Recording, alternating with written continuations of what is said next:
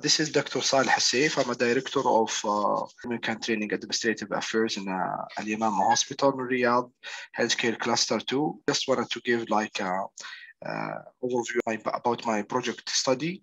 The title of the project is Do the CPR Training Activities in Al-Yamama Simulation and Training Center Correspond to the National Guidelines? A Gantt chart for my study. It was started in the 1st of September 2020. Literature review the first takes around 1 month and a half. Then pilot testing of the questionnaire for almost half month. Final editing, we did the final editing modification for almost 15 days. Then we did a data collection, data reporting. The data collection actually takes almost 2 months. And data entering, editing takes for around 15 days. Then we did almost ongoing processing of progress report is done. Actually, we use a method of with a cross-sectional study to certain the opinion of the 100 professional CPR trainees during the CPR course by structured self-administered questionnaire, which included also a section of on awareness and satisfaction with the content of the CPR. In addition to audit review, paper, one sheet, peerless CPR resources were done by the director of the course, in addition to the full-time instructor. And data was statistically analyzed using the student t-test and ANOVA. Then we did data entry also for 1 month, then data analysis for 1 month. We write a report, almost takes 1 month. Also, the part of my result, it was 100 participants with 55 male, 45 females, 63 Saudi nationals, and 37 non-Saudi with a combination of doctors, 29 doctors, 30 nurses, and 41 allied health professionals. And the result was very interesting. Then we wrote the discussion and the conclusion. Hopefully, I can do the poster presentation for next month. Then the final submission. This is, you remember, this is a file 4 miles to the star. We discussed it before, so I will not go through this, but just give you an of part of my project management. Lesson learned to comply to this. To comply this study is important.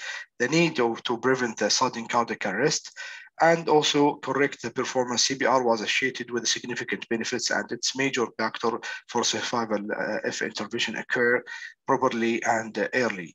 High quality of CPR training and the use of update guidelines remain the backbone of this quality for high quality, and hence high survival rate among patients with sudden cardiac arrest. CPR is the tool to save the lives. And it's a key strength of this study is the use of the trainee with a different background and different specialties to give different opinions immediately after receiving the course. The key strength of this study is to use the trainee with a different background, different specialties to give different opinion and immediately and after the CPR, and no similar study in Saudi Arabia similar to this study. And if the study method use long questionnaire, it might be challenge like what I have. Part of my change made to this project is the data collection based on the theoretical framework by Saudi guidelines adopted from ALCR. A pilot study was done, retest the part of my group of the trainees. Face validity was done. Facilities and the contents, training assessments and results indicate all over the response did not favor the confidence applying in the skills learned in the practical situation. Also, the finding revealed the training facilities and resources center were generally good. The awareness of and update the national guidelines and teaching method were used for this course, which can reflect in the poor training outcome with a low CPR performance, thus low survival rate. As well, there is the update national guidelines is a mandatory for all CPR training center. We emphasize more on the integrated knowledge and with the skill should be engaged in the training. to be assessed by effective tools.